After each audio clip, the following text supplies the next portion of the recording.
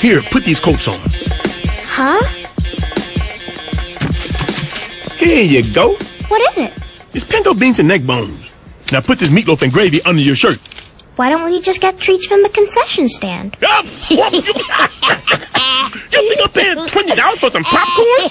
You must be out of your damn mind.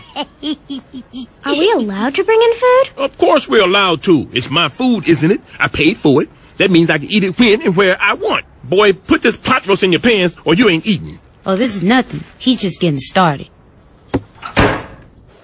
Robert Jebediah Freeman had sworn a lifetime intifada against the movie theater industry for exorbitant prices and poor customer service, which, interestingly enough, did not stop him from going to see movies. Okay, gang, keep your eyes open. Open for what? We're sneaking in.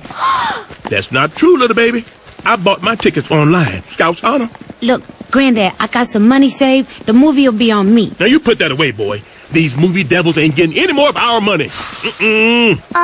Mr. Freeman? It says no outside food, little girl. That's why we keep it inside our clothes.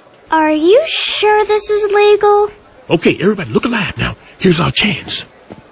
I understand you need your job, but you're still a human being with dignity. Yeah, I mean, look at this uniform, man. I look like a f***ing dork. Why would they make me dress like this? What did I do to them, huh? You should take action.